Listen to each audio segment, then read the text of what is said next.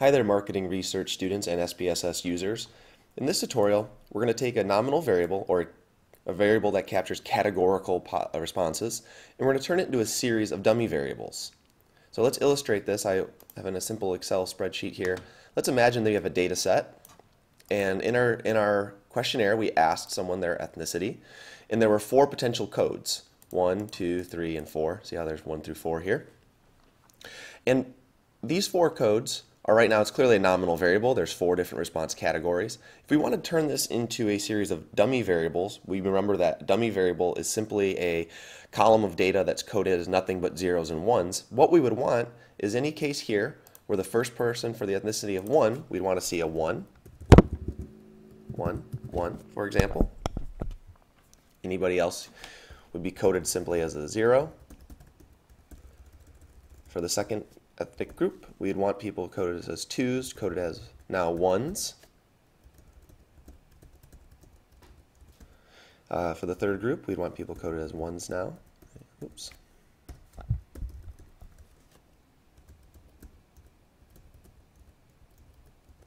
And for our final group, we should have individuals coded as 1s as well. And we should have, and then we know we've done it correctly if there's no more than a single value of 1 across the row of values. And it looks like visually, by doing this manually, I did it correct. So that's what we want to get to. We want to start here and work over to creating 4 new variables that meets the dummy code system correctly. Obviously, doing this by hand like I just did is a very bad idea. It's rife with typos, it's going to take a long time, lots of problems. So let's see if we can use SPSS to help us out with this. In my SPSS dataset, I do have a variable that I'll be using, and we're using the craft beer dataset from spring 2014.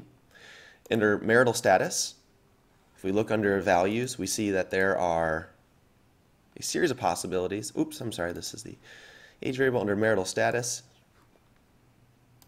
we have a 1, 2, 3, 4, and 5. We'll ignore the I'd rather not say. We'll treat that as missing data for now. So single, married, separated, divorced, widowed. So what we want to do here is we're going to need to create, from this marital status variable, 5 new variables, each one of these dummy coded for each one of these possibilities. And here's how we can do this. We go to transform, recode into different variables, hit reset to reset my pane, and I will take my marital status variable, and I'll take make my new variable here called marital status A, or B, C, or D, or we call it single. Hit change. Old and new values. At this point, I know that if someone was coded a 1, I want them to stay coded as a 1. I'll add that. And then all other values, I want coded as 0. So that's my rule for dummy coding. Hit continue. All right, and now I'd have to repeat this step a bunch of times, and I'm not inclined to do that. So I'm going to hit paste and open up my syntax file.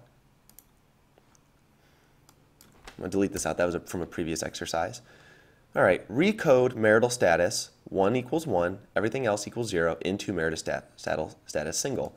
You know, I'm going to copy this line of code. Notice the period at the end. Hit return and paste it. And this time, I'm going to tweak it a little bit. Now, I'm going to take this marital status variable, and where it used to be a 2, so if it saw a 2 previously, it's going to turn it into a 1. Everything else is 0. And that's marital status. And what was marital status? Not single, but married. Okay. So I'll call this new variable married. Now I'm going to grab this new line. So if someone was a 2, they're going to turn into a 1 on my new variable marital status married. And then I will have my 3s coded into a 1 in my new variable marital status. And since I seem to be absent-minded today, I forget what the new name was. I'll go check it in a second. And I know I have to do this 5 times in total. So now my 4s will turn into a 1. That's group D. And then finally, I will recode a code of 5 into marital status E.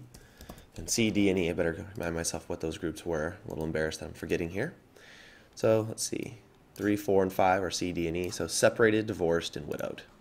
So we will check, go back to our syntax, separated, divorced, widowed.